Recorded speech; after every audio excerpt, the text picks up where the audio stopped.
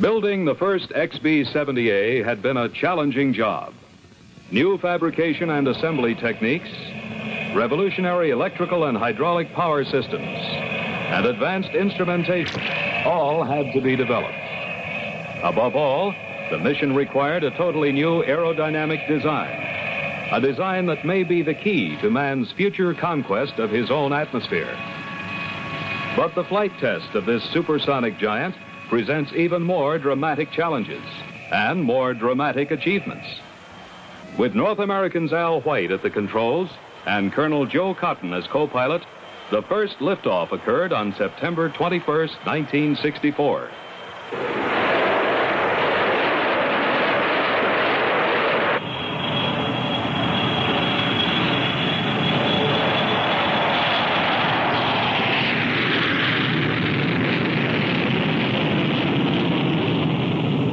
The first three flights demonstrated excellent low-speed handling characteristics. Stability and flutter tests proved the basic soundness of the design. The pilots were well satisfied with the plane. And I think that both Joe and I are very happy with the way the airplane was controlled. Had no problem with the landing, no problem with its visibility, and a lot of the things that we've been thinking that there was some question about, and I'm just real tickled with the way the thing went. On the third flight, the aircraft broke through the sound barrier 3 times. Boy, that's due go now. Progress toward Mach 3 had begun. The wingtips were lowered 25 degrees for the first time on the fourth flight. Moving these 500 square foot wingtips is a major achievement. The first time such a large structural portion has been repositioned in flight. With the tips up, the XB-70 retains its superior subsonic handling qualities. Lowering them provides stability at high supersonic speeds, reduces trim drag, and reinforces compression lift effects.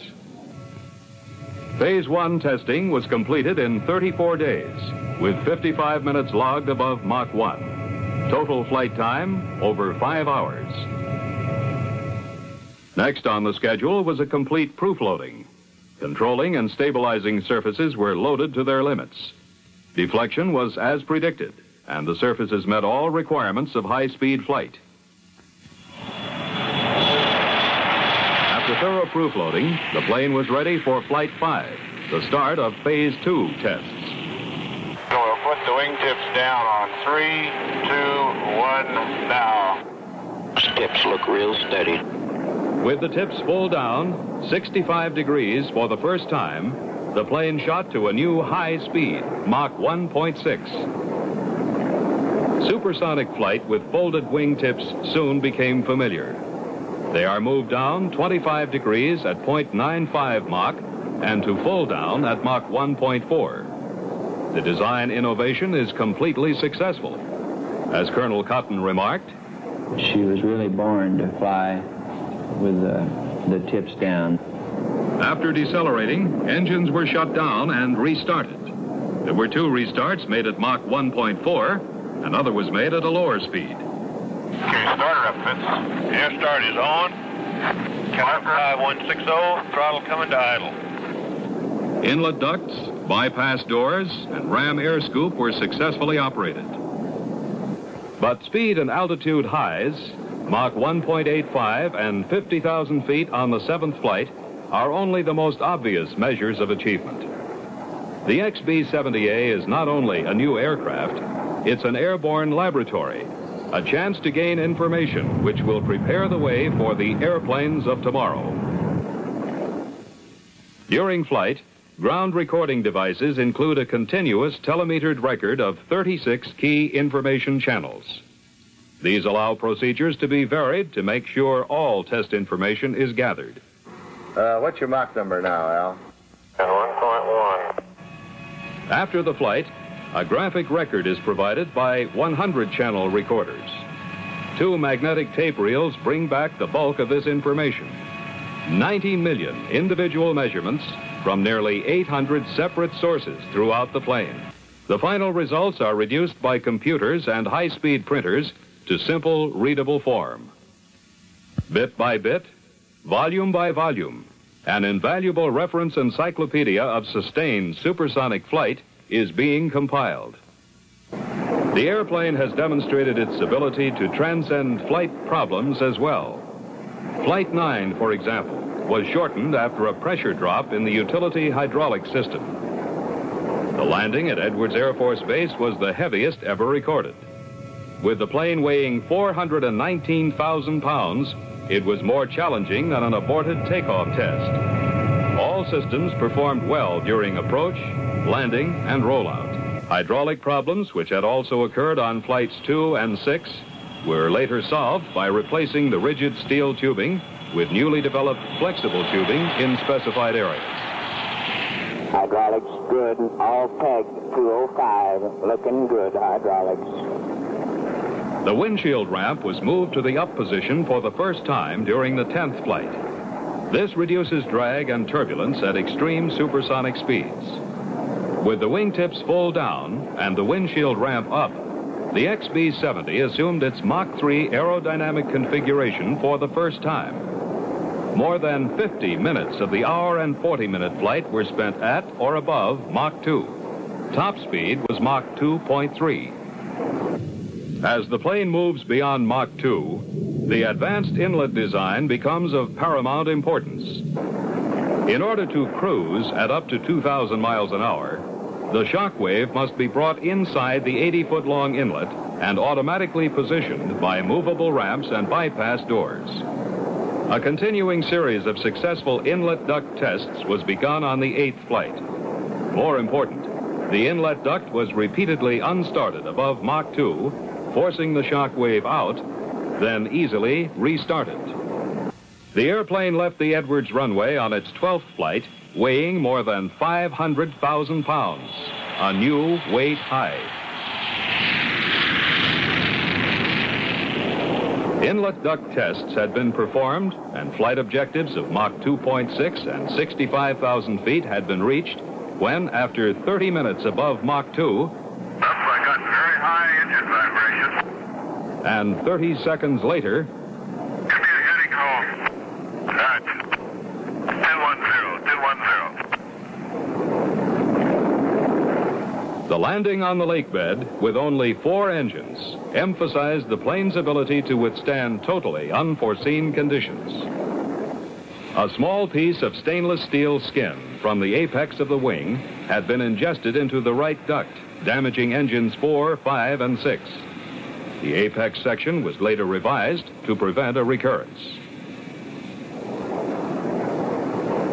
The airplane moved close to its design goals, Mach 3 at 70,000 feet, on the next 4 flights. The 15th flight was typical of these threshold missions, designed to test the plane's response to sustained high-speed cruise before proceeding on to Mach 3. Temperatures become vitally important as the plane cruises at speeds and altitudes never before invaded by such a giant aircraft. Though the air outside is thin and cold, the plane's skin temperatures build up as speed is increased, placing great demands on structure and control systems. On the 15th flight, at 66,000 feet altitude and a speed of 1,900 miles an hour, the plane experiences heat soaking in a temperature of more than 500 degrees for 20 minutes. The biggest single barrier to Mach 3 flight, heat, has been overcome. Through the 16th flight, more than 23 hours had been spent in the air, more than half that time above the speed of sound, including 6 hours of cruising above Mach 2, and more than 1 billion individual measurements taken for NASA and Air Force research projects. 5, 4, 3, 2, 1, brake release.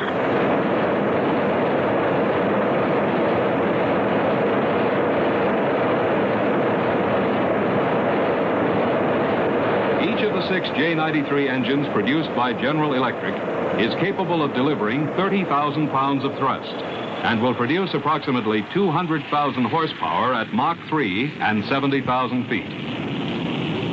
On its 17th flight, the airplane achieved its initial goals: speed in excess of Mach 3 and altitude of 70,000 feet. number, boy. That's a boy. Congratulations to both of you. This was accomplished in less than 25 hours of total flight time and just over 12 months after the first supersonic flight. The XB-70A has achieved these goals without any aerodynamic changes required.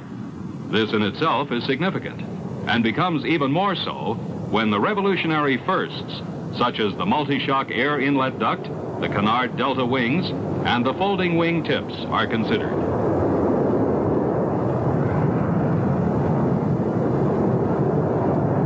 Information obtained in the XB-70's progress to Mach 3 will provide further understanding of the operational problems associated with flight of a large supersonic aircraft and will contribute to this nation's program to develop a successful supersonic transport.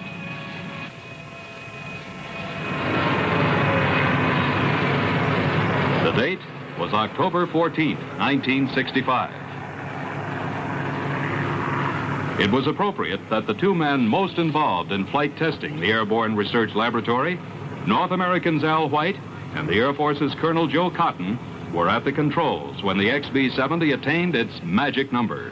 Good to see you. Congratulations, buddy. Congratulations, Al. Thanks a lot, Joe. All the way. I won't forget to say that. Thank you. Graham. Thus, the result of the XB-70 flight test program to date is not only a series of record-setting achievements, it is a significant milestone in the history and the future of manned flight.